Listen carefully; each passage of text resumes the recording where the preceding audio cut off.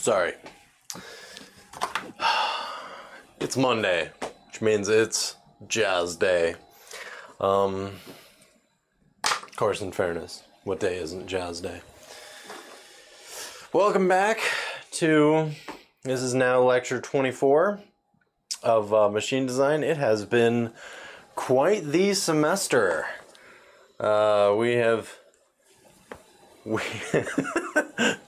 Thanks, John. We have been through a lot of ups and downs, a lot of frustrations. Thank you, COVID. Things didn't quite go the way that I was hoping to in this class, and I know nobody was hoping this semester would go this way, but here we are. It's the now second week of November, and classes are over. 2 weeks from today, you will be taking the final for this class. So, I mean, we're there. Why do I feel like this camera is pointed downward? Oh, it's probably because the camera is pointed downward. Huh. Crazy. I mean, who would have thought that? Explains so much. There we go. That's better. So, yeah. What we're going to talk about in class today is we have two different topics that we're going to be covering. Please note that what we're about to cover in this lecture is, again, not something that I'm going to give you a homework assignment over. When it comes to mechanisms and movement, let's say we have some very simple, maybe a Scotch yoke mechanism.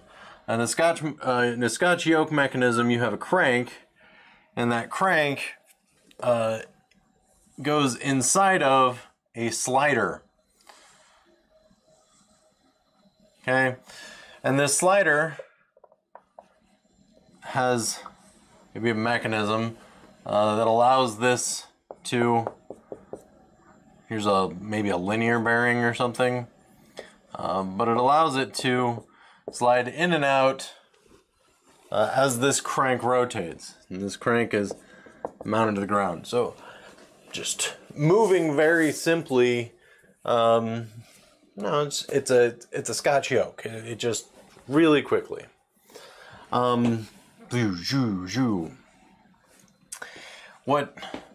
What we see in a mechanism like this is, if we're going to go down and look at the actual power transfer for a mechanism like this, I guess I should write. It's the title of today's lecture. If we're looking at a mechanism like this, the kinds of stresses that it's going to be experiencing depends on position, it depends on speed, it depends on a lot of things. Just by looking at a static analysis, which so far in this class all we've done has been static analyses, you have this component here, you've got the slot inside, and you've got a pin. Okay, let's say the crank is currently spinning this way, which means you have a contact force right here, where what's happening is that pin is butting up against that slot side. Contact really only occurs on one side. You don't have a pull force on the other side of the slot. Okay, this pin in the slot it's not pulling, you don't experience a force over here. All of the forces exist as contact forces right there. So the location of those stresses, the magnitude of those stresses do change based on how this is going. Now, as you would have looked at in doing your mechanism power transfer diagrams,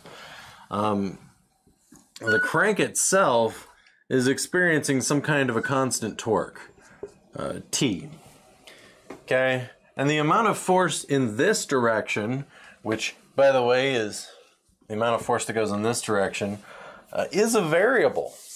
Okay, your torque T is producing some kind of a torque where your force is equal to the force in this direction is equal to this distance, d, t divided by that distance. Okay, so when the crank is all the way at 90 degrees this way, or 180 degrees, I should say, or 90 degrees, sorry, 0 degrees or 180 degrees, this completely this way or completely this way, your force, your d value goes to 0, your torque's value still exists, and the force transmission goes to near infinite. Now that is awesome when it comes to power transfer. Yes, mega force. Bring out the Power Rangers. But it's really bad when it comes to stress analysis, because having an infinite force transmission means theoretically that this is going to smash your Scotch yoke mechanism. Now that doesn't really happen, but in theory, that is what happens. So looking at the forces through here, it does change with orientation. Okay, so your forces change with, first of all, your torque on your crank, or whatever your power generating mechanism is, could be a force, ultimately comes from the power generating mechanism. Your forces also change with orientation. I said it changes with speed. We're going to talk a little bit about that. Yeah, so speed.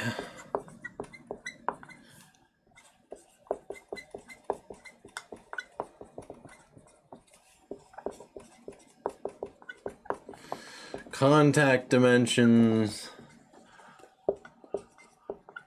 materials. Okay, if your pin is made out of a certain material, it's going to transfer forces differently. And you may have a very, very hard pin will tend to transfer forces such that the distribution is more centered. Softer pin will tend to distribute the forces a little bit less spiked in the middle, a little bit more across the entire diameter, well, across the entire contact surface. So it's it's something where your forces have a lot of variables associated with them, and that's where determining static analysis is a lot easier. But the purpose of this class is not talking about static analysis. If we fix this and we apply an absolute torque, we can use our geometric calculations, figure out vectors, we can come up with stresses in this component, we can do it by hand. Awesome. But that's not realistic. And in fact, this type of situation tends to be something that most people don't do by hand. And yes, I made you do power calculations. Yes, I made you do power flow calculations by hand. That's because you need to know how to do them. Those power flow calculations, they can be good in dealing with very low speed systems. Low speed systems, you fix one point on your system and you see what happens to the stresses throughout your entire system. You do that, it's actually a good representation of understanding where your critical points are, understanding potential failure points, understanding critical orientations. Maybe your crank at a 90-degree angle is the most critical orientation for your system, causes the highest stresses. Okay, you use that, you figure out the stresses from there, and you use that in your fatigue calculations. So that's important by itself. But a lot of that stuff, I mean, this is the reason why we came up with finite element simulation software. It's because it's a lot of work to try to do by hand. And if you start adding in all of these different changing elements, now suddenly this becomes more ridiculous. This goes from, wow, okay, I did this awesome static force transfer, power transfer problem by hand, to now, oh heck no, I value my sanity, and I value things that are good in this world. And this is not one of those things. So, what I'm talking about in this lecture specifically is not something I'm expecting you to do, because quite frankly, not even SolidWorks can handle this type of analysis. This does require software like LS-DYNA, Abacus, those types of very large packages that are very pricey, oftentimes that run off of a Linux-based system and require supercomputers to run. And I'm not going to, there's no way we could teach that in this class. It takes multiple classes to learn those types of programs after understanding the materials in this class. So the fact that we can just use SolidWorks to give us nice answers, that's fine. And we're not going to be doing dynamic analysis. We're not going to be doing it even for the final project. But the important thing to note is this is what's going on. So as we look at this Scotch yoke mechanism, as it's moving forward and backward, accelerating one way, accelerating the other way, it's a lot like a game of football. You go this way, you go that way, you go this way. Great defense. Woo team. If this entire mechanism was made out of aluminum, it would experience different kinds of stresses than it would if it was made out of cast iron. And yeah, I mean, some of it has to do with contact, but a lot of it has to do with the fact that aluminum is a lot lighter than cast iron. If you take your fist and in your fist you hold, just grabbing a nearby object, this, okay, is a fairly large block. Some of you made this, Tyler Sherrill, which by the way I'm using in my Engineering 101 class again, so thank you. If I use this and I accelerate this quickly in a cyclic fashion, I'm going to have a lot of force that my arm has to exert. In order to go faster, it increases the accelerations and it requires a lot more force out of here. This is why boxers have to be really strong, because you have to accelerate your fist really quickly and come back and go back again. It takes a lot of muscular effort. The heavier an object is, the harder it is to accelerate. Okay, that's just Newton's basic second law. Whoop, that's an N. F equals ma. If we increase the mass of our component, then as it accelerates, we're increasing the force required to accelerate it. Okay? And if you remember from 350, or those of you who are in 350 right now, this is an inertial component where you are storing energy in kinetic energy. And the amount of work that's being done by this force is the work required to increase or decrease or change that energy. Now, having a high inertia is great for when you have impact forces on this side. If you're doing something like building an auto hammer or for doing forging, you want to have some inertia here because it provides that punch. It can handle a lot more impact loading, there's more momentum transfer, all of that. But you have a substantial change in kinetic energy. And that happens because you have mass in these components. Simply because these components have mass, they all will experience a dynamic stress. Okay, we tend to assume that the mechanisms we're dealing with are operating at very low speeds. Why is that? Because at a very low speed, your acceleration value is very small and the force required to overcome that acceleration is very small. Now, this isn't the only guiding equation. You also have to deal with, you have a torque caused by a rotation of a device, okay? Every time this crank rotates, there is a torque associated with causing this to spin. Why is that? Because you're accelerating these components out here at a much faster rate than you're accelerating these components over here. This doesn't move very fast. This moves very fast. And its velocity vector is changing constantly because here in this orientation it's facing this way, and the next one it's facing this way, and the next one it's facing this way. Your velocity vector is changing. That is an acceleration. The net value of that acceleration points inward, which means you have a force that is actually holding it together, but still you have an acceleration due to this piece spinning. And there is a torque associated with causing it to spin. Now, if it spins any faster, that's what alpha is. If it rotates faster, that will come with a torque, a resistance to this torque. If we have, instead of going with a Scotch yoke mechanism, let's say we go with a 4-bar linkage. Okay? The alpha value of the rocker is associated with an inertial value. Okay? This has some inertia to rotate. It takes some amount of torque to cause this to accelerate. And you do have some power loss in that situation. This crank is pushing it this way. Some of that force is being used to increase the kinetic energy of your rocker. That's just, it happens.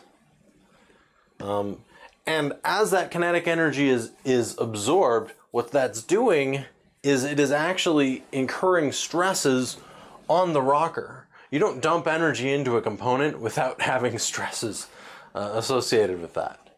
Change in energy always comes with stress. In a mechanical engineering world, that happens. In fact, in every world that happens. Electrical stress, hydraulic stress, change in energy always is associated with some stress. And this experiences some stress and acceleration. So if we're just looking at the rocker mechanism here, in a crank rocker, you have this here, it's pivoting about this point, which means it's rotating here about this point. You figure out what your omega of time is, which allows you to figure out what your alpha of time is, which is your angular acceleration. You multiply your angular acceleration by the inertia of that component, and you're finding out how much torque about this needs to be created. Okay, how much torque needs to be created is a product of a vector that is perpendicular to your rocker multiplied by the distance between that vector and the rotation point. Okay, and that's how much torque is required to make this object operate right off the bat. Okay, just in order to get it to spin at this certain speed, with this velocity, with this acceleration, in order to get this acceleration out of it, we have to apply a certain torque, which means we have to have a certain force transmission. If you reduce that force transmission, you're not going to be able to accelerate that much, and you're certainly not going to be able to have any power output out of this system, because now it's being entirely absorbed by the movement of your component. Okay? So, when it comes to dynamic stresses, okay, anytime you have a rotation in an object like this, your accelerations out here are going to be substantially larger than the accelerations closer to your pivot point. Okay, let's say your rocker goes out like this. The amount of stresses incurred by a rotation in this direction and acceleration in that direction are going to be highest at the end. And they're going to be highest at the end here. And they're going to be lowest at this point because it doesn't move there. There is no velocity at that point. Okay? So the farther you get away from a rotation point, the larger your accelerations are. The larger your accelerations are, if we take a small body and bring it out, that small body is experiencing a very large alpha and has some finite amount of mass in it, what you end up with is you're accelerating this mass at some value. It requires a lot of force to do that. Okay? You have to have an internal force that's being caused by something that is pushing that mass element to go that acceleration. Okay? That force on that element is a stress. That's how the force is transmitted. It creates a stress on that small mass element that causes it to accelerate. Okay? So anytime you have any acceleration in a system, there are stresses associated with it. And the speed of that stress is you have to go down and you have to break down each individual component. Figure out how much acceleration it is. Okay? And your stress, which could either be a sigma or a tau, is generally going to be an acceleration, which is in units of feet per second squared or meters per second squared. And you have some mass element. Well, the problem is that you have some mass element, but it's usually represented as density. Okay, and density is given in, here this is what, pounds mass per cubic foot. Something like that. And if you're trying to come up with a stress, your stress is equal to a pound mass foot per second squared divided by feet squared. The units don't quite work out on this to come up with something really nice. So what you end up having to come up with is you have a density, it is accelerating at a certain value. You have to take into account the fact that it's a certain distance away from your center, and you have to do an integral over that. Okay? And there's a lot of math associated with figuring out acceleration stresses. It's not something that is very straightforward. It does depend on material deformation, because as you move, you're going to be transferring that force needed to cause the acceleration all the way up your rocker arm, the entire length. And as that force is transmitting, it is causing a deformation of the component such that, I mean, if you want to look at it in a very grossly exaggerated way, you know, if my arm is going to be accelerating in this direction, as it accelerates, it's going to have some play in it that's going to cause the entire member to bend. Okay? Now that's, again, grossly exaggerated. You usually can't see that level of curvature, but there's a curvature involved. Because you have incremental stresses, oftentimes shear stresses, that are needed to be able to carry that. So the width of your component does matter, the height, the location.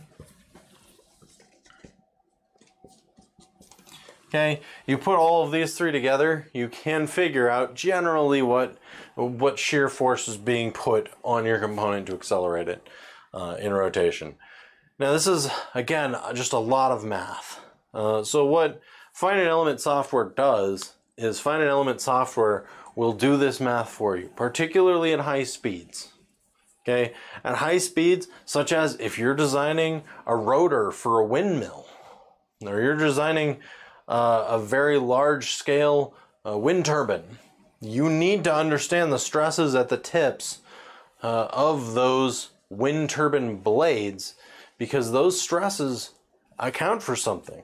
You will have blade turbines shatter if you do not design them for handling their own accelerations. That is before you even begin to account for wind loading. Okay? Having a force way out here at the tip that is associated with an acceleration is a lot of stress that is put through the entire rest of the member, because, as I said, you have to transfer that force. Simply having an element out here means that you're transmitting more force through this component down underneath it. which is, again, part of why this is so hard to calculate. So dynamic stresses are no joke. In very low speed systems, dynamic stresses can be assumed to be zero because your acceleration value is so small.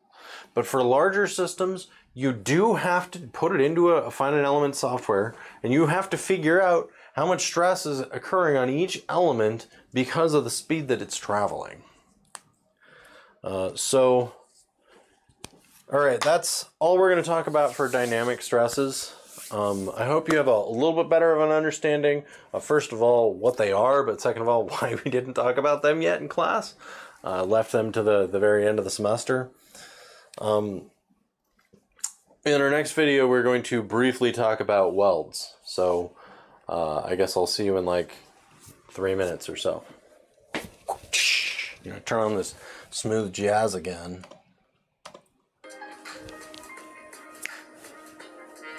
Oh yeah. Someday I want to be able to play the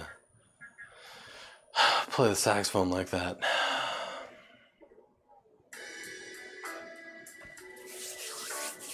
All right, I'll see you in a few.